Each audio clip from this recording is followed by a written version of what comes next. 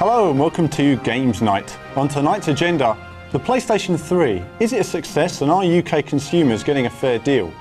The London Games Festival will be upon us in October, but why has London consistently failed to produce a world-class gaming event? Gaming broadcast rights. Will we experience restriction in video game TV coverage, or is this the best way to take gaming forward? And finally, censorship in gaming. It's always been an issue with gaming being blamed for many of society's ills, but is this justified?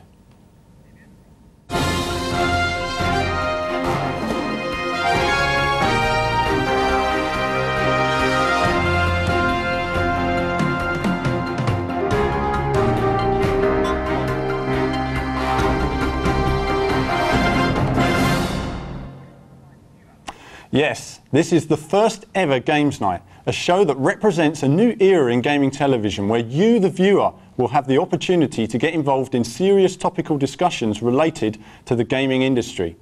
Each week, we'll gather a range of guests from within the many gaming communities, so there'll be no PR or sales babble, just straight talking, gloves off discussion. Tonight, in the studio, I'm joined by Wesley Locke, writer and broadcaster for ScrewAttack.com, William Latham, Professor in Computing, Gaming and Entertainment from the Goldsmiths University in London, Matt Fox, author of the recently published book The Video Games Guide, and finally, from Team Dignitas, with over 7 years' experience on the pro gaming scene, Robert Haxton. So William, the PlayStation 3, is it a success or are UK consumers paying too much? I think PlayStation 3 has been a bit of a surprise. I know from the developers' point of view, the people who make the games, Xbox 360 is a much more easy platform to develop for, so that's going to be the first port of call. With console games costing between £8 and £15 million a shot, the publishers obviously were all anxious as well to get it right. So I think it has been a big surprise. I think Sony, which was very famous for innovation and doing really exciting things, maybe has taken its eye off the ball a bit. Yeah, I mean, obviously we've got the development angle, which I know you know an awful lot about. Matt, the cost of the console, do you think that's a key issue? Well, unfortunately for us, it just seems to be a fact of life that everything is more expensive in the UK than where you can get it abroad. Unfortunately for Sony, it seems that the price point that they've chosen for the PlayStation 3 of £425 seems to be just a little bit higher than the majority of UK game fans are willing to pay for it. So as a result, they've started off on the back foot, and the Nintendo Wii is outselling it almost 2 to 1. The Xbox 360 has had time to build up a large and varied library of games, and Sony, I think, are going to have to do some price cutting before Christmas if they really want to stay in the chase. Well, we've identified a couple of issues. Obviously, William mentioned the development issues and stuff like that. You've got the cost of it, but Blu-ray as well, Wesley. I mean, that's another issue that's expensive for consumers. Yeah, definitely. I mean, it's £425 for the console, roughly in the UK. You get it with an extra controller, 2 games. You get a high-definition movie player with it as well. I think the bad thing for Sony at the moment, in a way, is in the US, it's only the equivalent of £250. So basically, for 250 quid, you get your PS3. It's a big difference. You can essentially get a plane ticket over to the US, pick yourself up a console, come back, and then you've got yourself essentially the same thing. So, I mean, I think it's quite expensive at the moment. I think there will be a price drop before Christmas. I was tempted to do the US thing, but I understood that if you get a console out in the US, then you don't get complete compatibility with your sort of back library of PlayStation 2 games, so you've got to kind of watch out for that if you're thinking about it. Well, that's kind of the region coding coming into play. But I mean, I think that what you get with the console is a lot. I mean, they lose a lot of money on the consoles that they make. So essentially, there's a lot of stuff coming out for Sony. I say before the end of next year, you've got Metal Gear Solid 4. You've got Killzone 2, you've got Little Big Planet, and loads of things. Plus, it's got a free online service. So you don't have to pay £40 a year like you do for Microsoft's Xbox Live service. And what we got with the Wii for online, you've got 1 game at the moment. So it's free, it's £425. I expect there's going to be a price drop, but there's a lot coming for it. Well, Rob, I mean, the consumers, in Europe being hard done by consistently, do you feel? Well, first and foremost, I want to say, Wesley, which airline do you travel with? Because that is an incredibly cheap airline ticket you must be getting to America. But no, we are obviously paying more in Europe for the system than the Americans are, which is, well, to be honest, Watch Dogs probably should do something about it, because it's got to be arguably infringing on been illegal to pay that much more than the Americans. I know our currency is strong compared to theirs, but it's not that much stronger. On the side of the game console itself, the PS3, if I, as a PC gamer, because that's essentially what I am, if I was to go to a console, the price would be a big thing. And if the PS3 wants to capture people who maybe aren't into the console market at the moment, they will have to get an entry-level price which is far lower than it is at the moment. Well, obviously Nintendo shares, they're worth more now than Sony, or temporarily, according to Bloomberg. Now, PlayStation, they've dismissed this Christmas. Sony, they say this Christmas it's not important to us. They're focusing on next year. Well, like I said, they've got a lot of big games coming out between now and the end of next year, especially between the end of next year. You've got to remember that the Xbox 360 is about to come up to its third Christmas by the end of this year. Sony are only coming up to their first. Nintendo will be on their second Christmas by the end of the year. And so they've still got, they're still some way behind in the amount of time the console's been out, especially compared to Microsoft. Nintendo are doing exceptionally well at the moment with great hardware sales, and it seems like they're going to continue to do so, especially over Christmas. A little bit of damage imitation there, William. Yeah, I think the Sony PR machine is going to do a good job at publishing good news. I think if you look at PlayStation 1, they had the styling absolutely right, very sleek design, a little bit like the equivalent to the iPod now, several years ago now. I think definitely they've taken the eye off the ball in terms of styling. The style of the kind of PlayStation 3 is a little bit like that obelisk in 2001. Sort of slightly, the consumer isn't entirely happy with it. I think that home is going to be a big thing for Sony. They're kind of like online service where it's essentially like a meeting point for many people. You can download certain things, you can meet your friends online for games, and of course it's going to be free. Well, we've established, that Sony are definitely having some ups and downs. Certainly next year is going to be much stronger for them than this year's been so far. But definitely, we know Sony are a very capable company, and they're bound to do well in the end. But Matt, moving on now, London Games Festival. How do you see it? I mean, we want to play the new games first. We don't have anything like that here. I actually have to say that I'm not hugely bothered about it. I go out and I'll go and buy the game in the shop when it's ready, when it's a finished game, and when it's available. So I'm not too fussed about going along to games booths and sort of having little trial goes on games that aren't quite complete yet, and seeing all the previews they have to offer. I personally think that too much time is spent looking at previews in the gaming industry, just in general. The gaming press seems obsessed with previews, and it's almost like you spend too much time looking forward into the future, and you're constantly saying, look at this console in 6 months' time, that's going to be great. Look at this game in 6 months' time, that's going to be great. I think the gaming industry needs something like E3. The gaming industry needs something like E3 so they can put it across to everyone that the gaming industry is big, it's here, there's so many things you can do with it. It's not just some geek in their bedroom or whatever. It's, for so many people, there's so many people who can play games. There's so many different types of games out there. And a thing like E3 shows off that kind of thing. They show off all these different kinds of games. It's a massive event. Unfortunately, it's kind of a shadow of itself now, of its former self now, E3. And I think a big event in the UK would be fantastic, especially in getting messages out to the public about what the gaming industry is about. There's no reason why the UK can't do it as good as anywhere else. Why should Germany with the games convention? Why haven't we? So that's what we're trying to sort of establish, is why is the UK, we've got Leipzig in Germany, we've got E3 in America, London's, it's had ups and downs in games events, but why do we consistently fail? That's to make a world-class event, to attract world-class talent, development, retailers. The key thing is something like this needs considerable subsidy to make it really work big time. In the US, the conference industry is working very well, and they can run a conference and make serious money from it. In the UK, to get it started, it needs some substantial money being put into it. Same problem with E3. E3, basically, a lot of publishers, especially smaller publishers, couldn't get their games shown, so a lot of the money that they spend on showing their games and stuff didn't obviously make such a big appeal.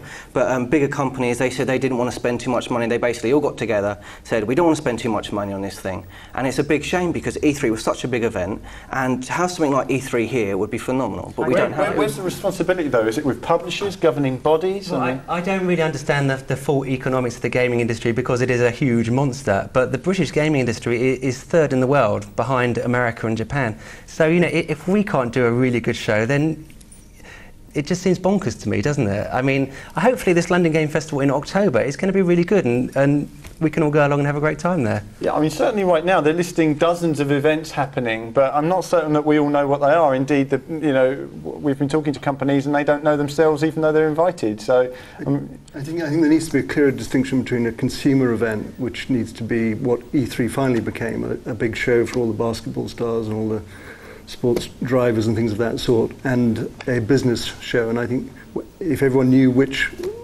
each of them was, it'd be a lot easier for everyone. I think if the UK got an event similar to like E3, well, especially how it was, where the public can go in, they can look at all these different types of games, they can see what Sony are making, what Microsoft are making, what Nintendo are making, and they can have a look around, see all these games. And it's something we don't have, which I think would be great if we did. I mean, there's Video Games Live, but I didn't even know it was on last year. Again, do we not? We have the information. We have the magazines that go off to the various events around the world. So we're not lacking the information. So would another trade show, on top of the ones we already have, just saturate the industry? Would I say, as much as I'd like the UK to have a trade show, would that be too much for the actual market to sustain? I don't think so. I just think that people want to go along, they want to see games. There's nothing better than seeing that trailer for that game that you've been waiting for ages, or even getting a chance to play on a game that you're like, oh, I've been really wanting to play this. And I think the UK would really, really do well with a big event, E3 style gaming event, where everyone can go along and have a look what's available. To make it work, the consumer would need to be charged £100 to get in. To make it work financially. That's the publisher's problem, not mine. I think this country also suffers from the problem that if it's not in London, the events don't matter, and London is obviously one of the world's most expensive cities to stage anything like this. Well, I can see that's going to run, but it's time for a break now. But when we come back, we'll be discussing games broadcast rights. Will video gaming eventually be going the same way as the Premiership? And we'll also be talking about everyone's favourite topic, censorship in gaming. See you shortly.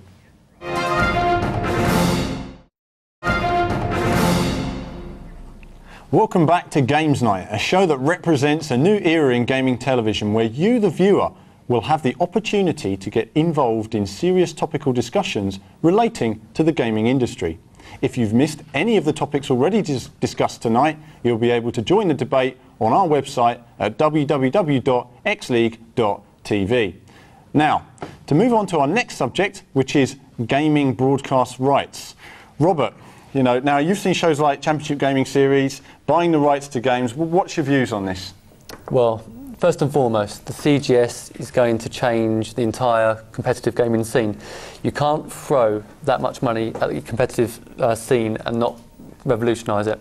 There is millions and millions of dollars going into the CGS, and it started off in America. It's very well established over there, but now it's spreading across the entire world, South America, Europe, Asia.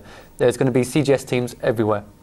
Now, in terms of the exclusive rights, very controversial. Obviously, it means other tournaments that obviously play the games like Counter-Strike Source will no longer be able to broadcast those games. Now, effectively, that will probably kill those tournaments, and it means those players who have previously participated, possibly for years, at these events, will have nowhere to go. The only place they will have to go is to the CGS. Now, if you get into the CGS, it's brilliant. You get £15,000 minimum. If you actually win some games, you get even more than that. Now, for a gamer, that's an astronomical amount of money. So even if you're a loser, you still get £15,000 a year? 15,000 is the minimum. Now, for a gamer, it's an unbelievable dream to achieve that amount of money. And it's what we all aspire to almost, to have a sustainable income. So from that perspective, the CGS is positive. But for the most gamers, it means they'll be left out in the cold. Yeah, I mean, this is really going to change the competitive scene. It's going to be like the Premiership. We get a form of elitist area in gaming. This could sort of divide it in some way, or it could even cancel other competitions altogether, because you can't play a Halo competition if the Halo rights have been bought. It could affect them and the teams. So does that create like a sort of monopoly then for like the exclusive rights? Or? It does, but at the same time, you can't ignore the fact that it could be a positive for the esports scene as a whole. At the end of the day, they will produce these programs with the amount of money they've got, obviously, to what is hopefully be a very high standard. And that will raise the bar for any event around the world. But it's only certain games. What sort of games can you expect to see? I mean, well, for the CGS at the moment, it's going to be Counter-Strike Source, FIFA, Dead and Alive, and what's the last one I've forgotten? Project Gotham Racing. But what does this mean for everybody else? Matt, what do you make of it? Although, I mean, competitive gaming, esports. I know you're not it's not your core area, but what do you make of it? When it comes to esports and competitive gaming, I feel like I'm very much on the outside looking in. I purely play games for enjoyment, and any sort of competitive element is sort of round the sofa with my brothers and my buddies. But I've always been interested in esports, ever since 10 years ago when news of Dennis Fong, aka Thresh, winning John Carmack's $100,000 Ferrari in a Quake tournament. You know, that kind of got me interested in it. I thought, wow, you know, some guy's getting minted playing video games. How great is that? You know, what a fantastic career. It's not something that I've ever sort of dived into, and I really take my hat off to Rob for what he's achieved in it. But, is that because you're bad at video games, or?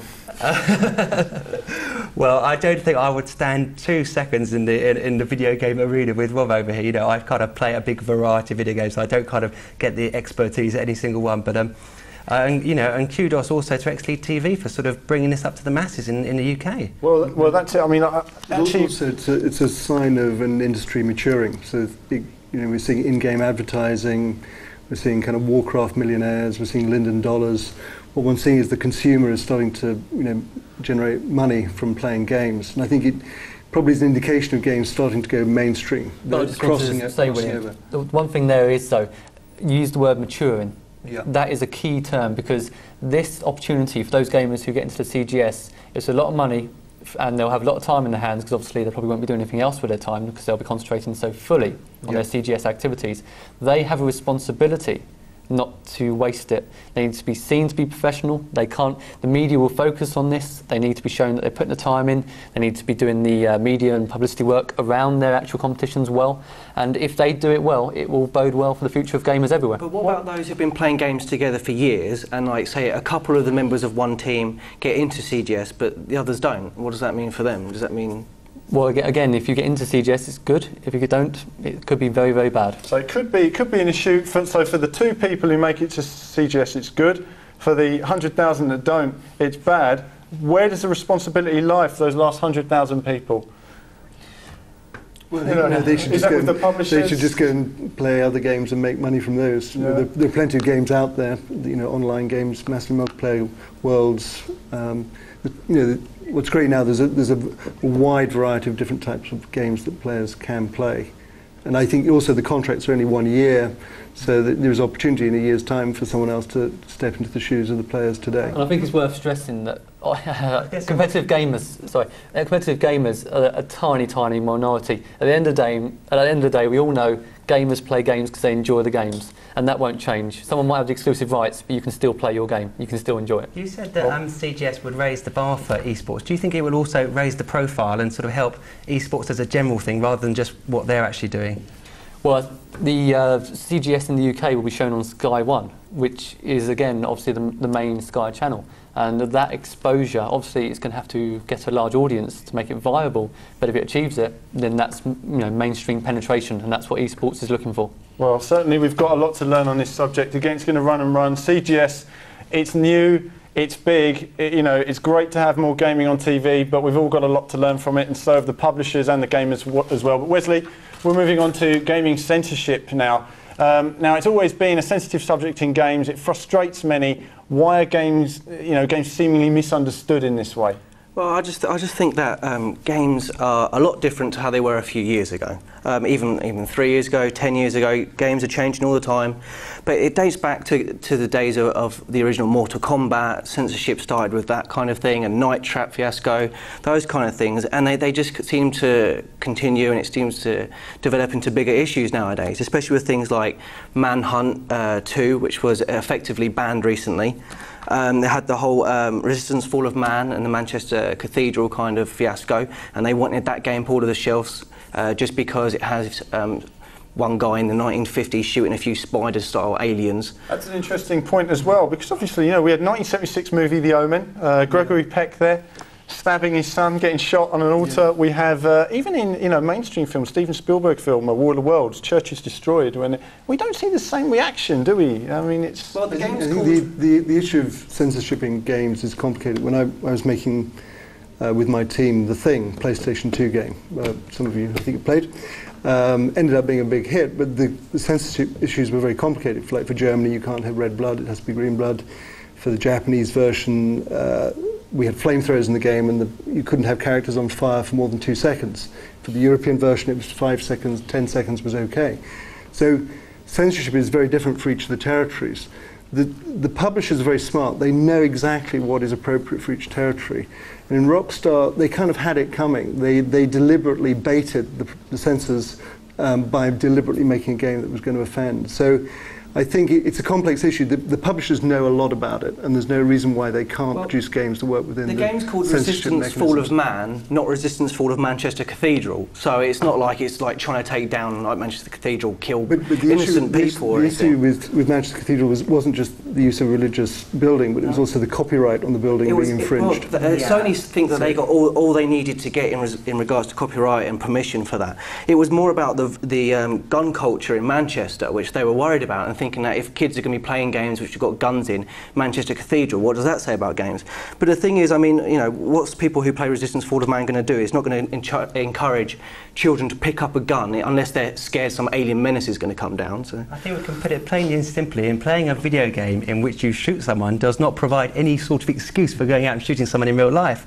That is not a viable defence. It is not the game's fault, it is your fault. You are a nutter. But I think to deny any kind of cause and effect might be wishful thinking as well, because it's documented fact that when the Deer Hunter was released, the incidence of Russian roulette rose dramatically in the US. So we have to prevent some, you know, the monkey see, monkey do element, and I think that we do need the age rating system to really sort of make sure that we can shield children from games that are a bit controversial. There's another, I think one of the problems is feature films like Saw and Hellraiser and things like that, you know, they're pretty severe content. I think, that, you know, definitely there is, I think there needs to be a lot more research done. There is an argument that actually computer games keep people out of trouble because they take up so much time. I'm an adult. So I can watch instead of stuff getting like into fights, they're actually just playing computer games. So actually it's a very good way of using up time when people could be getting into trouble. I'm sure there's been research done which actually shows that people that commit violent offences, in terms of their interest, they've been shown to be more a fan of movies than they have of video games.